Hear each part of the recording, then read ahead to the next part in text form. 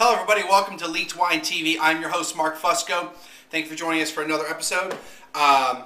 We've got, this is episode 50 by the way, so that's a little bit of a milestone. And for episode 50, what I decided to do was have a wine that pretty much got me started on the whole getting a little serious about wine. Realizing that wine and food, it's not just, just pour me just any old glass of wine. I'd gone to a bar that I used to go to all the time after work when I worked really late nights in Chicago. And it was a bar called Dublin's. And I asked the bartender one day, I said, just, find me a wine that goes well with this. Now this place called Dublin's is outstanding food. It's a really, really small bar. But it's a great food. It's in the Rush and State area.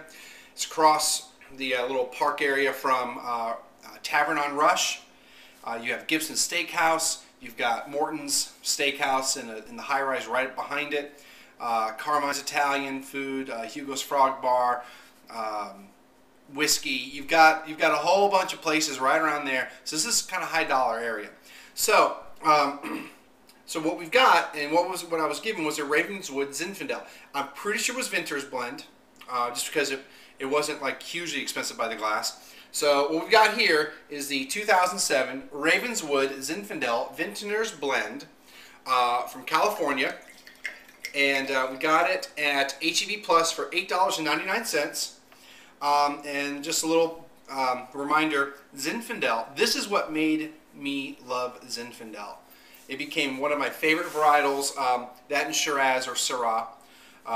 Before this, my favorite general wine was Black Opal's Shiraz. But this is what started, and then living in Chicago, having access to all those great restaurants that have great wine lists, and being able to try a whole bunch of stuff. So let's check it out. I haven't had Ravenswood in a long time, so let's hope it's as good as I remember it. So, don't want to spill it. So I'm getting some good fruit and a little bit of chocolate.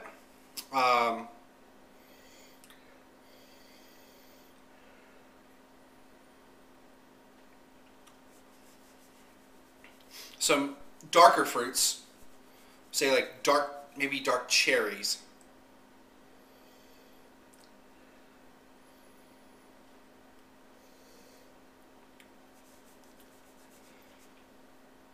Nice good color too.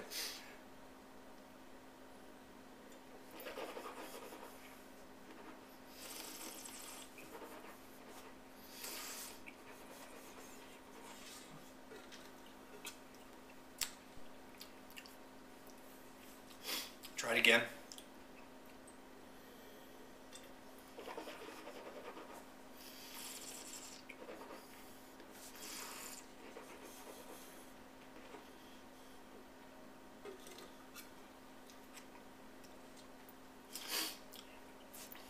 It's good stuff. Alright, so I'm getting the fruit, and I feel like I'm getting kind of leather. And I don't know.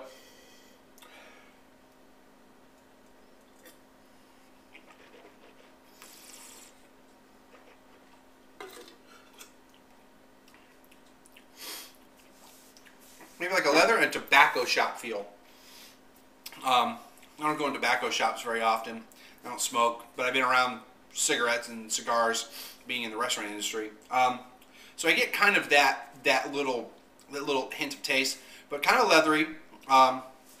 It's not heavily tannic, but it's a nice full-bodied wine. It's not super dry on the mouth. It's as good as I remember.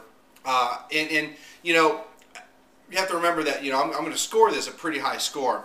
I mean, not insanely high, but I'm going to score it pretty high just because I do like it. I think it's well made. I mean, I know it's kind of, it's widely available and it's on a lot of lists, so, but it's good. I mean, I'm really enjoying it. I don't know why I haven't bought it recently, but And just there, I think I got little hints of, maybe hints of vanilla.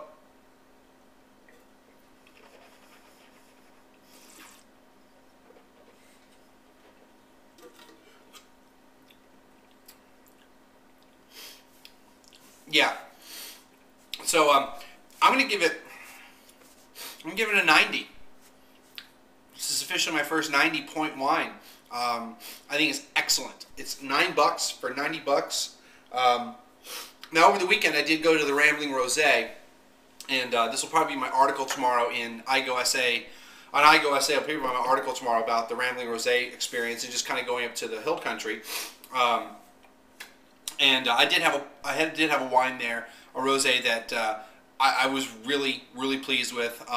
And on my notes I gave it a 90, so that's really my official first 90-point wine. But as far as this video is concerned, this is my first 90-pointer. Let's go through a little bit about Ravenswood.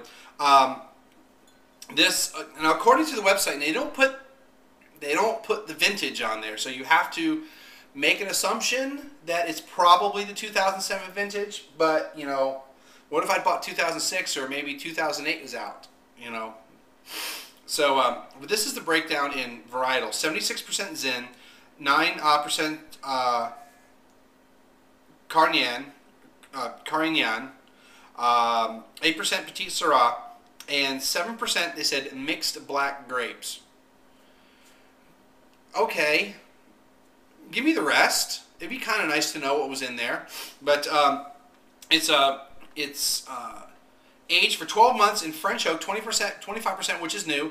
So you get a little bit of that creaminess. It doesn't kill you. The winery is in Sonoma County. Even though this wine is picked from California, anywhere in California, the Vintners blend refers to the winemaker, trying to find the best Zins, or in general, all the grapes are used in there, but in general, the best Zins throughout California, and to combine them into one wine that tries to reflect what they're trying to do. This is very much in what Burgundy does. If you've watched the sommelier school, you heard me use the word negociant. That's what a negociant does. They don't necessarily own a winery. They usually go through all the plots of land throughout Burgundy, maybe within a village, or maybe within an appellation, or maybe throughout Burgundy. That's what they're doing here. They also have things like, they have like a county and a vineyard thing. So they very much follow the Burgundian style of making wine in that sense.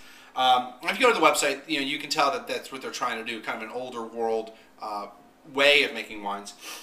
First vintage for this was 1976. They launched, not for Vintners, but their first vintage for Ravenswood, or for the winery. Then they launched the Vintners blend in the late 80s.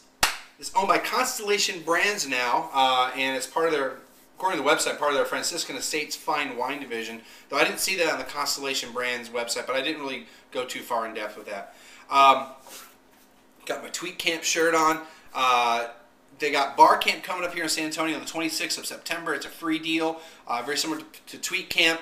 Lots of, was it an unconference conference? So it's not necessarily a regimented, we're going to have a thing on this, and this. I plan on going to that, so mark that on your calendar. We got some good stuff going on. I've got some things in the works, and I just have to say it's real exciting what I've got in the works coming up, as long as all this stuff comes to fruition from the people I'm talking with. So we got that. I really appreciate you guys going through 50 episodes with me. Hope to have another 50 in another couple months, and just click on the links, friend me up, send me emails, send donations. You got the donation things down there. You send donations or do a little subscription. So I have my one sponsor, so to speak, and I really appreciate that he did that.